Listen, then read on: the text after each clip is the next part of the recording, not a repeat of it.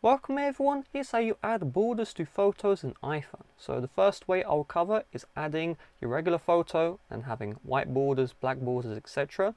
The second method is, let's say you have a picture of yourself, we're going to remove the background, then we're going to add a border around our face, okay, whatever color you want. So the first step is, if we're going to add a border to the general picture, you're going to download a Photo app. This is free from the App Store.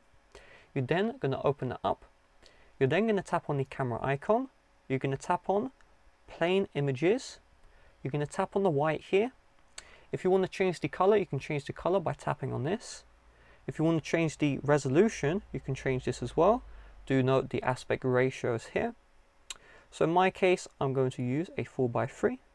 And once I'm good to go, I'm going to tap on the share. And then I'm going to tap on use.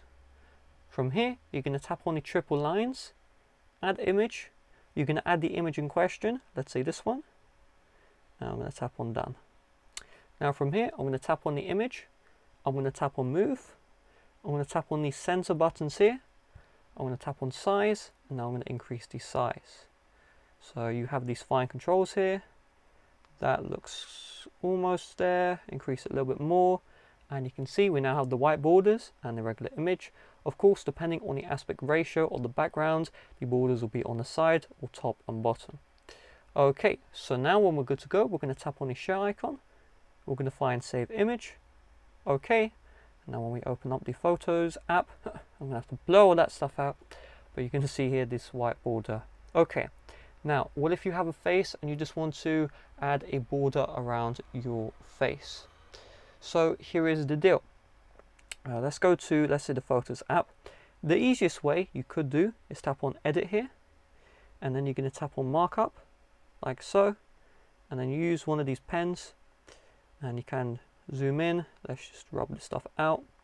Make sure you tap on the eraser and set this to pixel eraser, and you just go across finally. Okay, going across. Obviously you're going to spend time on it, unlike me who's just doing a 10-second job here. Go around, boom, and you're going to be good to go. Now you may want to maybe add text to the background. So maybe you have this foreground object here. You want to add text, and then you have the background. So to separate that, you want to download another app called Magic Eraser, again free from the App Store. It does have this annoying pop-up, but you can close out of these ads like so.